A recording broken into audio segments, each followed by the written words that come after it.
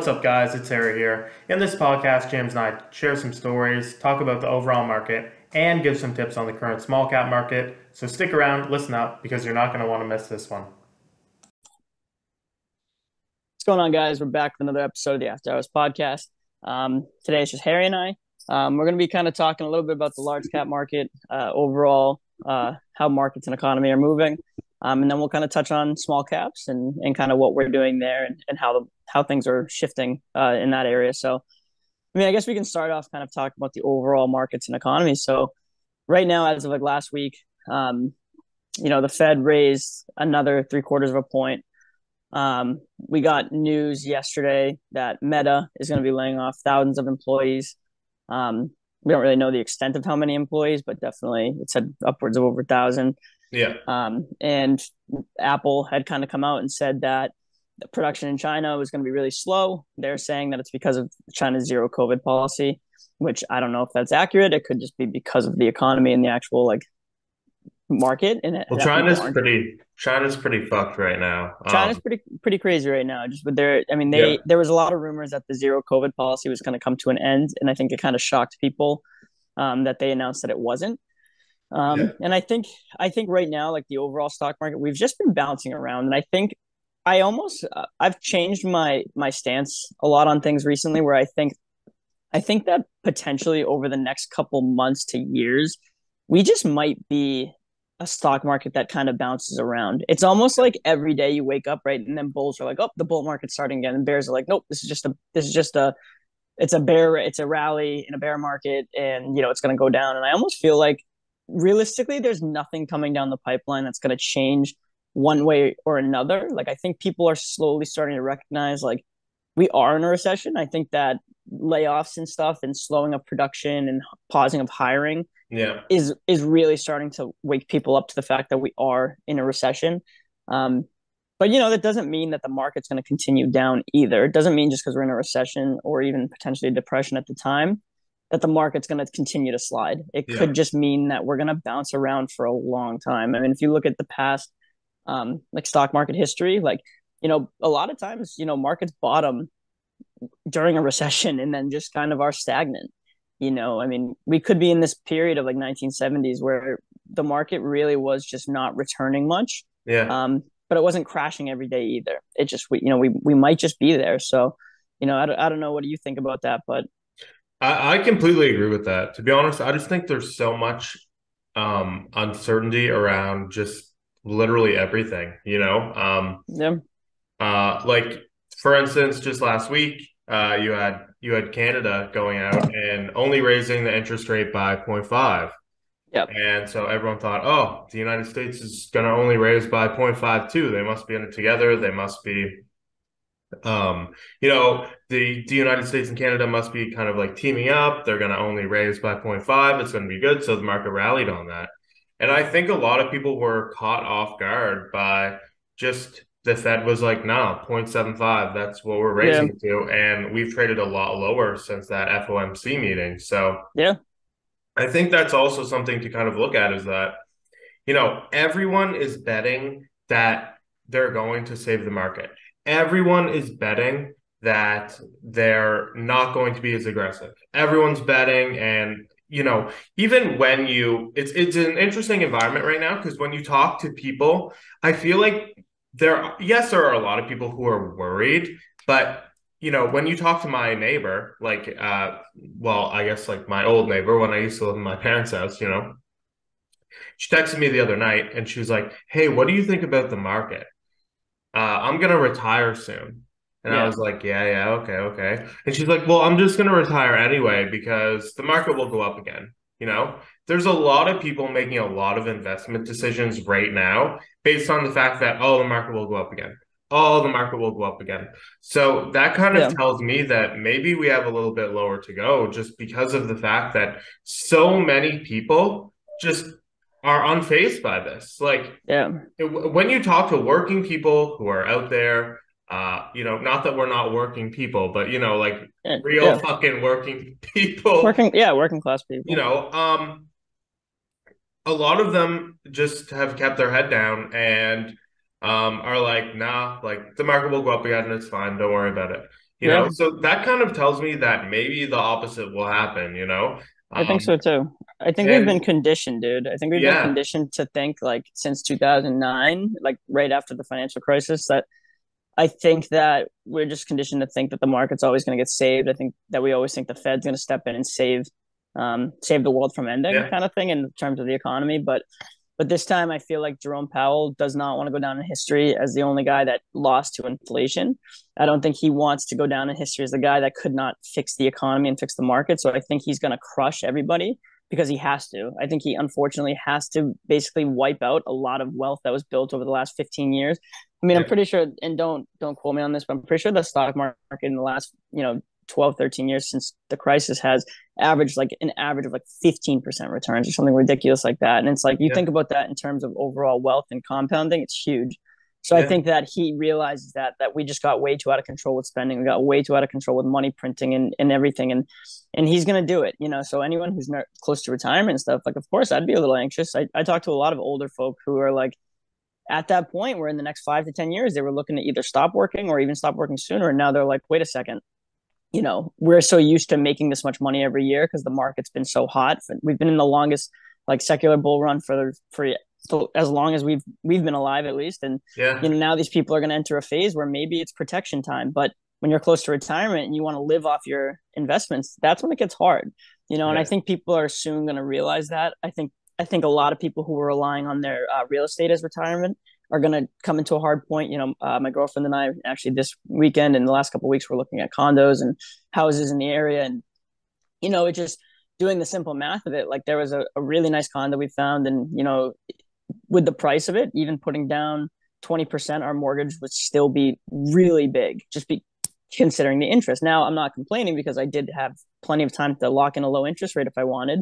It's just kind of at the point where we're looking now, and it's crazy. So like, if those people like my parents, for example, if they were relying on, not saying they are, but if they were relying on their house sale for their retirement because the market is slow, let's say, now trying to sell a very expensive home to new buyers who are getting locked in at over 7% interest yeah, rates, and you're, at I think the math of it is like if you buy a $700,000 home, you put down 20%, your mortgage is still going to be like $5,000 or something like that, which like yeah, to an average person is pretty ridiculous. yeah. So I think we're just like I said, I think we're going to enter this period of just like a lot of uncertainty and a lot of slowness, and just anxiety in people. And as the economy gets worse and as people realize it, I mean, I notice it every day. I think all time frustrations are at an all time high with people. Stress Yeah. is at an all time high with people. Lack of savings is at an all time low. Credit card debt is high. Midterms are coming up where I think that we're going to run into a lot of political issues Yeah. with either side accepting the outcome. I think in Yeah. general that's going to affect the economy and affect the market. And like I said, I don't know if that means the stock market will go down because I don't think the stock market is necessarily 100% reflection of the economy, but I do think we're just going to be bouncing around for a while. Yeah, I think so too. And maybe we're going to look back on this podcast and be like, wow, you guys are Yeah, completely wrong. It went way lower. It went way higher or whatever. I don't really see a cause for it going higher though. I think I neither. think we're pretty optimistic saying that we see a sideways chop. Yeah, I think that that's the more optimistic stance right now, yeah, rather than people saying, "Oh, it's going to go lower, it's going to go lower." And you have to wonder what the agenda really is. Like, I mean, if you're a Federal Reserve chair and you yeah, see housing prices go out of control in COVID, it's like, why didn't you hike then? And everyone was like, oh, well, it was COVID. It was COVID. But to me, like during COVID, and maybe this is just because I was working all the time. Like there are a lot of people yeah, complaining in Canada about the lockdowns, but fuck, I left my house whenever I want. I went out whenever I fucking wanted yeah, to. Yes, the bars were closed for a while, but I could still pretty much function on my own. It wasn't yeah, for me, for it sure. wasn't that fucking terrible at the time. I saw from my perspective people going to work. I saw people getting stimulus checks that were still working their jobs at home. I saw people spending an absolute crap ton of money, and it was just for me like yes, we had a pandemic, but it wasn't the worst case scenario. Yeah, Like to agreed. me, the worst case scenario is fucking, 50% of the population just gets wiped out. Yeah, or China, From what man. I But saw, we had, yes, we did have like the economy impacted a little bit, but I saw things ramping up. I saw Yeah, sales booming for all those major companies. I saw people spending a lot of money. I saw, people were at home, they were online shopping, they were doing this, they were doing that. People were drinking, partying, having a fun time, and they were still working and still getting paid. And yeah, so it was really hard for me to understand, like, is that what a pandemic's going to be? Everyone's just at home spending a fuck ton of money, yeah, getting stimulus checks from the government, so again, they could have yeah, hiked then. They didn't choose to. And now we're in this position now, and everyone's like all deer in the headlights. It's like for a lot of us, we saw this coming. Like we've been talking about this for a while. We saw that this was fucking coming. Now it's here, and people are still in denial. So we probably have a little bit lower to go. And I think they're yeah. just going to keep getting aggressive and aggressive and aggressive and aggressive, and they're just going to try and wipe everything out, like you said. Yeah. To me, and this is a fact. I know people who will probably disagree, but I think the economy will be impacted negatively way more.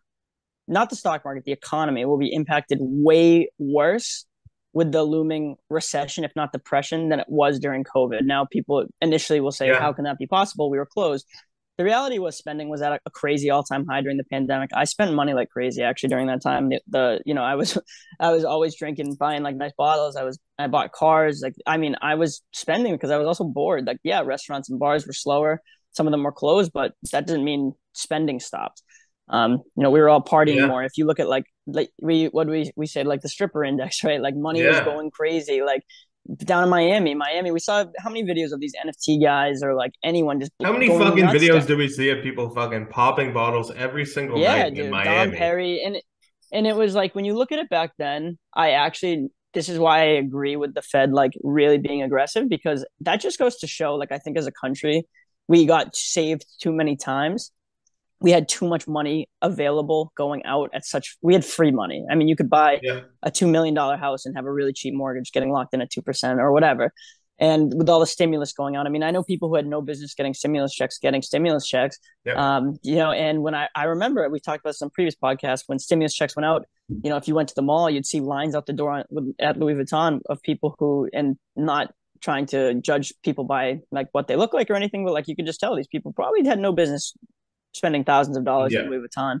And it was just we got to a period of time, and I think in our country where like gaudiness and just overall just overspending got crazy. I see more Teslas on the road than I ever have, and I have a Tesla. It's an expensive car to have and pay for it monthly, and I know people who have them that should not have them, and I think we just got ahead of ourselves as a country. So I think by Powell kind of getting aggressive and like kind of crushing the market and the economy, it's gonna have to happen because if he pivots too soon and Yeah. if he takes his foot off the gas, we're probably gonna have the same issues in 2 to 3 years. We're probably Yeah. gonna have to reevaluate in 2 to 3 years. Where at least now Yeah.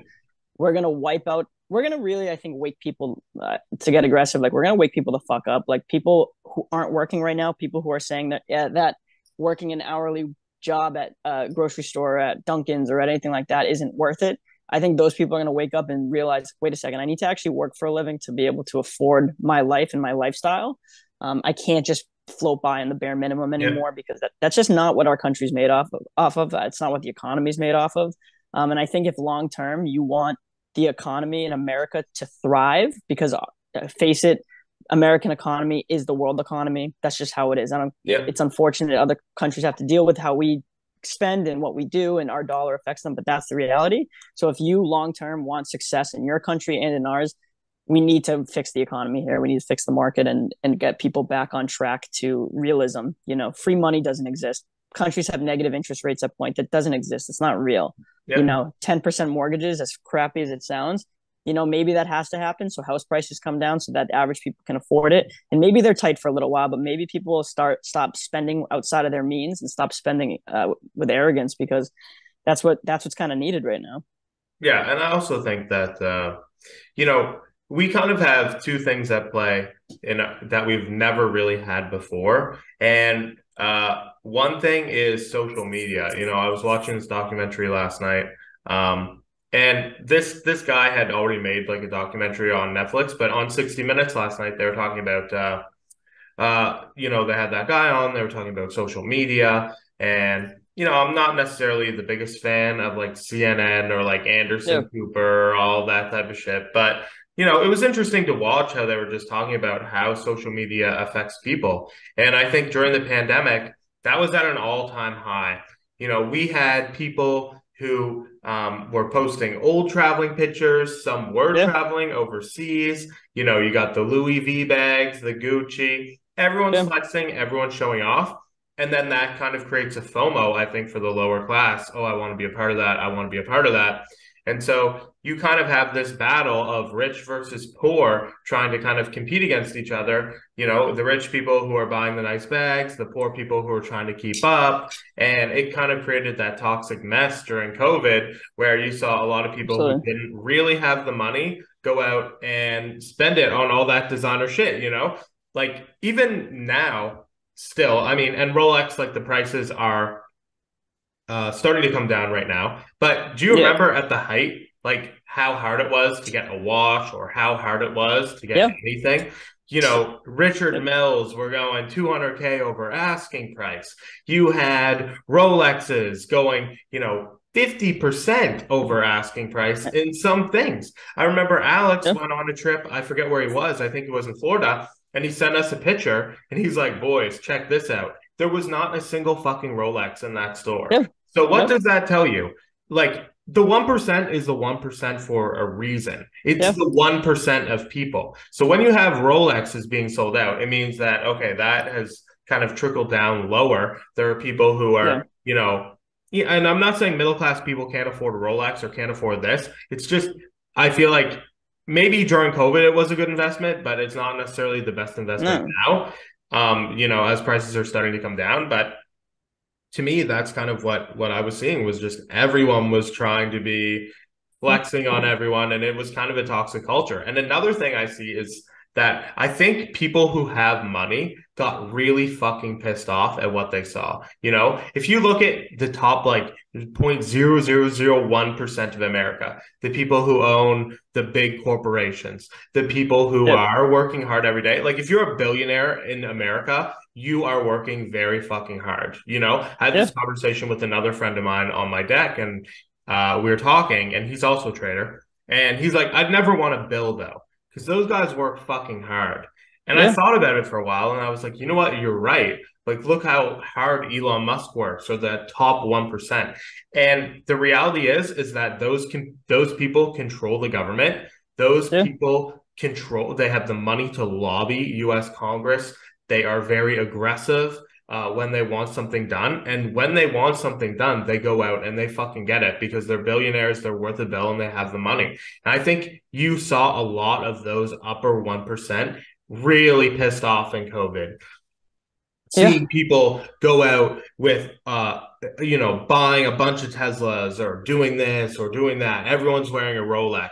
I think you had a lot of those people pissed off. And I think that's part of why the Fed's so aggressive right now, because I think a lot of those people came together, lobbied the United States government, and were like, we're going to fucking crash this thing.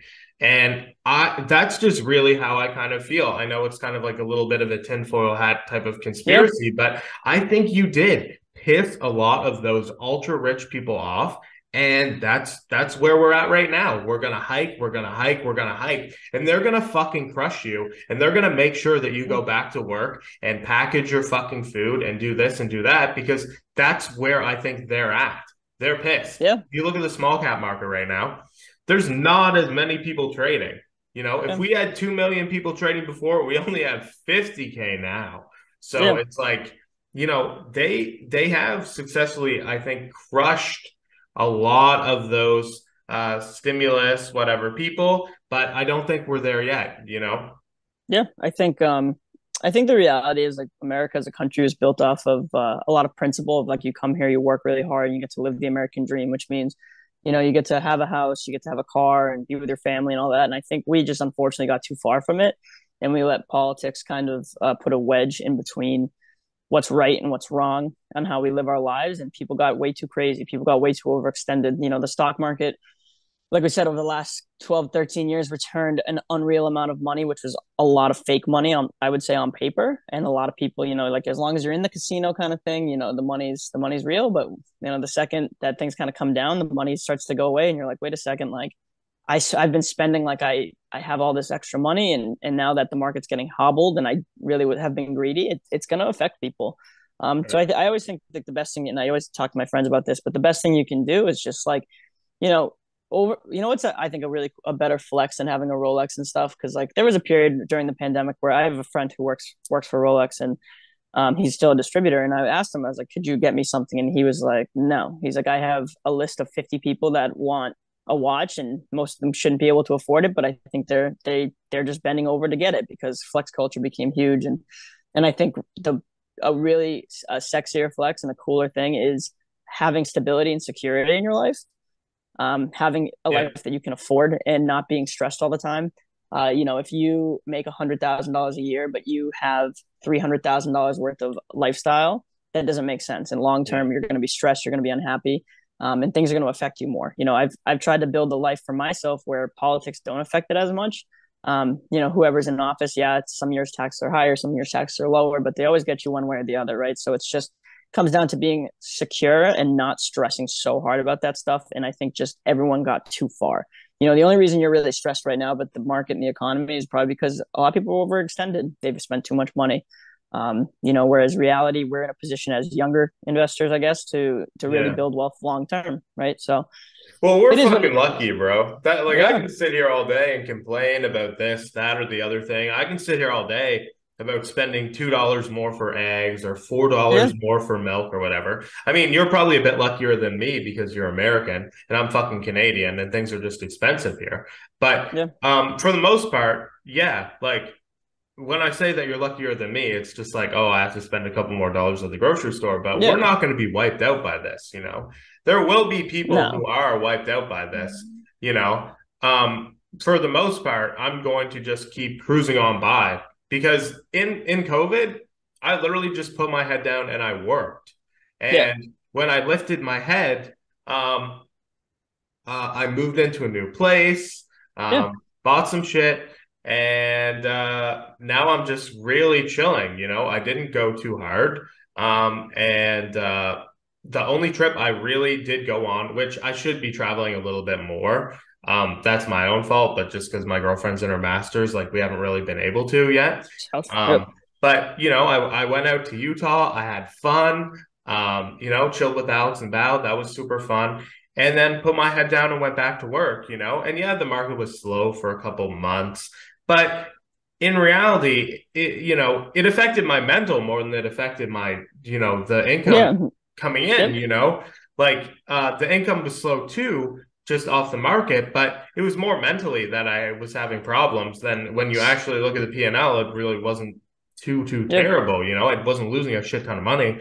So I think that yeah, we're talking in like a lucky position. I do feel bad for some of the people who um like aren't really receiving the wake up call yet. Like I feel like the Fed is sounding the alarm and like we're still like a little bit early. And once this kind of catches up over a couple quarters, I'm really interested to see how this kind of plays out. Yeah, dude. What's that saying? I think it's Warren Buffett. He says like when times of economic hardship come, we find out who is like swimming with their pants down or something like that. Yeah. I forget that quote, but it's like it's true. And I think the two people that are going to be revealed here in this coming like next years or so are going to be people who overspent, people who are way over leveraged and have lived outside of their means. And then on the flip side, it's going to be unfortunately people who are not of economic means and aren't doing as well financially because the reality is like the gas is going to go up after the midterms. I'm 100% positive of that.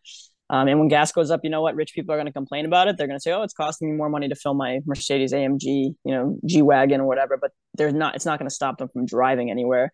Nothing's Yeah. going to stop them from taking their vacations, going away during the summer, and all that stuff. An extra $200 a week is not going to change their lives. But the people it will affect are the people who are way overspending and the people who Yeah. don't have the money. So we'll see. I mean, again, we could kind of banter about this all day, but it's gonna be telling, and I don't think anything changes until we receive major news. Yeah. And I still think this is just going to be a multi-year thing. And as far as small caps go right now, it's like I think opportunities are there. I actually, in my opinion, find on the short side, I need a few more weeks to really like confirm this in myself, but I think the opportunities might be better because I feel like after ILAG and after HUDI the other day, like I just think a lot of short sellers are almost scared.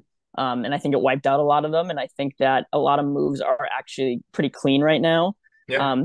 We still lack a little bit of range, and I do hope like we do start to get some range. Like I'm not going to short things that are up 20%. It's just, to me, it's not worth the mental capital, but I'm going to, I do hope that we get some more. And I think opportunities are maybe around the corner. I do think for you and for longs, it's just tough right now because there's just no confidence on the long side. Well, I And mean, like, I've been starting to pick it you, up a little bit. yeah, you finally It's hit been like a home getting run the other day. better. Yeah, it's been getting better for me. Definitely Yeah, last week I saw, we're starting to change in the right direction, I think. yeah. But But you take those opportunities. Like you take those opportunities, and then like you know what? If you go through a slow week, then it's like all right, whatever. yeah, I hit a banger. You're not going to press. You're not going to come into the market today after hitting a $3 a share home run on Friday and be like, I need to make $2 a share yeah, today, $3 a share today. That's yeah, just exactly. that's which is huge. Yeah, and maybe I will fucking make a $2-3 Yeah, share day today, but you just have to have your expectations in check. I'm not expecting that. Maybe I hope the kind of stuff can kind of set up for me, but we'll see it. And also, I just want to say one more thing about the large cap market, yeah, just as we're kind of transitioning into small caps, is that also I read something the other day, like what happens if the companies cut all the dividends, right? They're like, hey, economic hardship yeah. is, It's probably coming. that's coming, and I'll it'll be interested to see how people react from that because there are a lot of Yeah, older people that are living off those dividends who have yeah, money, who are down on the year that are like, well, at least I have the dividends, and when yeah. they cut that, it's like, oh fuck, You have dividends and you have corporate profits in excess, right? That's what leads to companies being able to give dividends, raise dividends. yeah, And the reality is when you start to see, I think, in my opinion, the last domino that is holding strong is Apple. If we start to see weakness in Apple, then I think there's going to be a huge change in like the market sentiment. But yeah, that's like Warren Buffett's biggest holding, right, is Apple, and I think that's because of their dividend structure and yeah. the stability. But dude, once you see like a little chink in the armor there, that's when it's going to start to get real with a lot of companies. I Yeah, I mean, think so too. Yeah, dude, and look I think at pull just up a daily of Meta. It's fucking crazy. It's crazy. Meta, Carvana, All uh, of them. what's some of the rest of them like? Netflix. They're I all mean, bad. Netflix, Peloton. Amazon, Snap, Dude, Peloton's almost a penny stock, and I know in Peloton is like the one of the like as a product is something that only wealthy rich people can afford, and like it's a very nice product. But they're trading at like $5 a share. I'm pretty sure, Yeah, because all the and then wealthy people were like, "Fuck, I'm cutting my subs." yeah, and that's it. And now you know what? Now they're back in the gyms. Like that, it's just. I mean, someday we should do a podcast. We can talk about actual like companies and like what they do and like why we disagree or agree. But I mean, Yeah, it's crazy, man. It really is. So just like you said, as we're kind of, I guess we're coming up on the time to wrap it up. But you know, unless there's something else to add, but just right now, it's just about managing expectations in yeah, small caps, day to day trading, and in large cap returns. The market's not always going to be in our favor. I'm talking to a lot of guys right now who are way better than me about expectations and trades to take and, situations to avoid. And it's like, just right now, like today's Monday, November 7th or whatever it is. And I don't even know, but it's like, Mondays I'm really still haven't been, going out and popping a few bottles this yeah, week. whatever. Listen, Mondays haven't been my day for the market for a long time. I've noticed that from my setup, Mondays just aren't that great right now, and Yeah, so I'm pretty much off on Mondays. Like I'll show up, and if an opportunity that's like an A plus, or I don't even believe in A plus anymore. If an opportunity shows up that's worth it, I'll take it. But pretty much I'm just taking it day by day, and that's yeah, all we can do right now. yeah, exactly. And that's Yeah, what I've really been doing too, is just, I think a big thing for me as well, though, has been I always wait for the open now.